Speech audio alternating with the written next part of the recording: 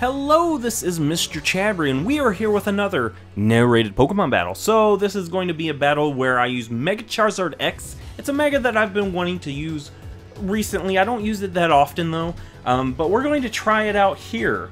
So what I'm going to do is lead off with Galvantula. Getting the sticky webs up is going to be very nice, especially with some of these Pokemon that are faster, especially Tapu Koko. That's probably the big one that I think really threatens us with its speed. So my opponent's going to go ahead and lead off with the Excadrill, the one Pokemon that could remove the Sticky Web, and I'm just going to go for a Hidden Power, because if I go just for Sticky Web and this thing goes for Earthquake, brings me to my Sash, it could easily just Rapid Spin and finish off Galvantula, and then I won't have Sticky Webs. So doing it this way, that ensures that I will be able to go for Sticky Webs the next turn, and hopefully have them still up, as now, yes, I'm going to have my Sticky Webs here, and my opponent's going to go for the Stealth Rocks. Unfortunately, I would have hoped that this Excadrill would have went ahead and went for Earthquake. That way I could bring something in to threaten this thing out.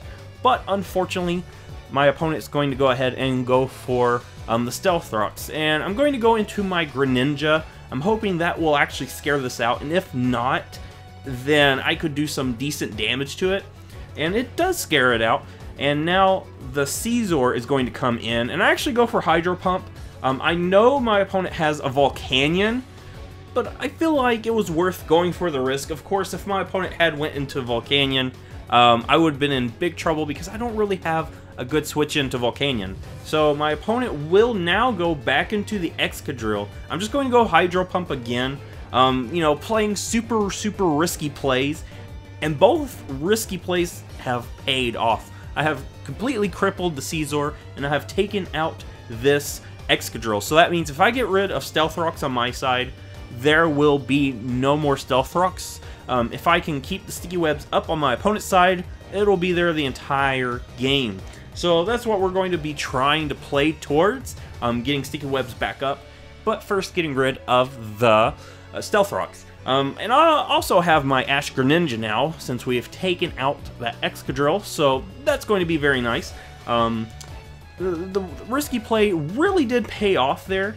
My opponent was pretty sure I wouldn't go for a Water-type move, especially not twice because, you know, Volcanion sitting there. But that super risky play, it paid off, and now we have Excadrill here, and I would really love to go for a Rapid Spin, but unfortunately, the Hawlucha is going to come in, and yeah, Hawlucha is pretty threatening towards my Excadrill. It would be pretty nice to have Protect, because a lot of Hawluchas do carry high jump kick. And this one's actually going to go for a Swords Dance, expecting me to go ahead and switch out. I'm just going to Rapid Spin here. Of course, that is also a pretty risky play. I no longer have my Sash on Excadrill. But yeah, now this thing is at +2 attack, and a high jump kick will completely take me out, but Excadrill has done its job. Of course, if my opponent did go for high jump kick the first turn, that would just made this a lot harder for me. But since my opponent did not, that's going to make it a little bit easier. But of course, I'm going to go into my Scarfed Staraptor, and it's not going to outspeed this thing. And unfortunately, that was probably not really that great of a play, because the Unburdened Hawlucha will outspeed it. So here, I'm going to go into my Ferrothorn, hoping to make my opponent go for a high jump kick, and I will protect this turn. And it works out. Of course, this thing is still a very huge threat. I'm very scared of the Hawlucha. And now it's actually going to go for a Roost here, so we see Roost, Swords Dance, high jump kick, and Acrobatics. So we know its entire moveset, and it's pretty scary. This Pokemon is actually very scary. It is at +2, it can hit hard, it outspeeds pretty much everything. You just saw me with a Scarfed Staraptor get outspeed. So now this thing is at +4. It is setting up on me, and I don't really know what to do. If I just go for Protect on a turn, my opponent does not go for high jump kick. That's a wasted Protect. So I'm trying to play around this thing as best as I can, and now it is at +6. I don't really have something that can come in and challenge this thing down though, so that's the problem. I'm setting up spikes. I'm not wanting to go for Protect on a turn that this thing will not go for a high jump kick. I am going Leech Seed though, hoping that starts putting a little bit of pressure on my opponent, but things are not looking that great for me. here I'm going to go for Protect. I'm hoping my opponent does the high jump kick at this time, as no, my opponent's going to go for an Acrobatics instead. Honestly, what I'm hoping to do is to get this thing low enough on health that my Greninja could Water Shuriken, finish it off.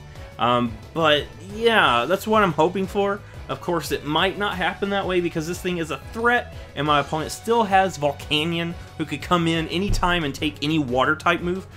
So now that I lose my Ferrothorn, I've got a little bit more damage on this thing, and I'm going to go ahead, go for the Water Shuriken, hoping that my opponent does not go into the Volcanion, and my opponent actually stays in. So that works out for me right there. We have gotten rid of this huge threat that has devastated a big chunk of my team.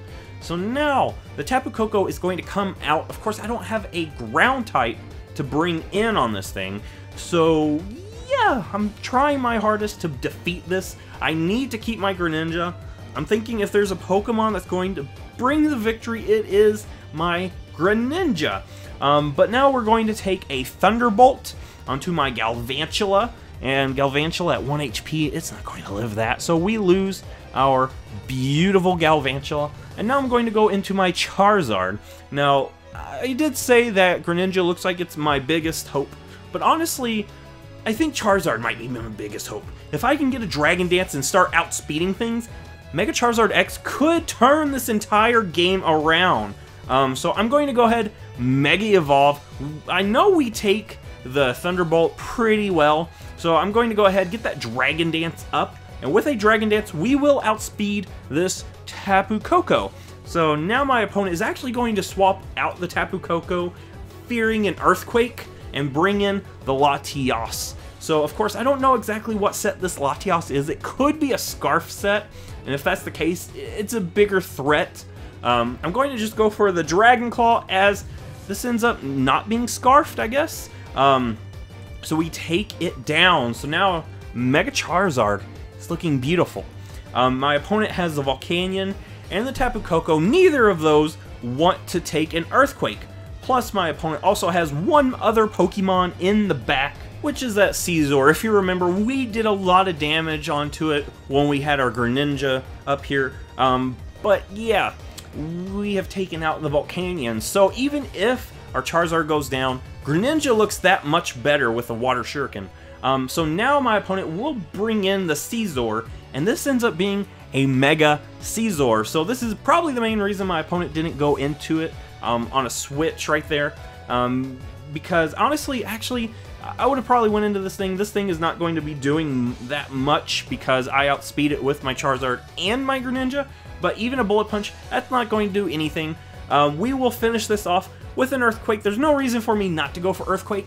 If I go for, you know, like a Flare Blitz, it's just going to put a lot of damage back onto me. I don't want to do that. I want to take this thing out and have a nice, clean sweep with our Mega Charizard. So Mega Charizard is really doing very well. Of course, things looked very bad for us, especially with the Hawlucha at +6, high jump kicking, acrobatics, everything, and now we have our beautiful Charizard here, and this thing actually outspeeds Charizard, which tells me this might be a Scarf Tapu Koko, maybe? I don't know. It's pretty fast, and we take the Thunderbolt pretty well, and that will be one destroyed Tapu Koko. So Mega Charizard X actually did a lot of work in this, turned the entire battle around where things were looking very bad for us. So if you like this, give it a thumbs up, subscribe, and I will see you in the next Pokemon video.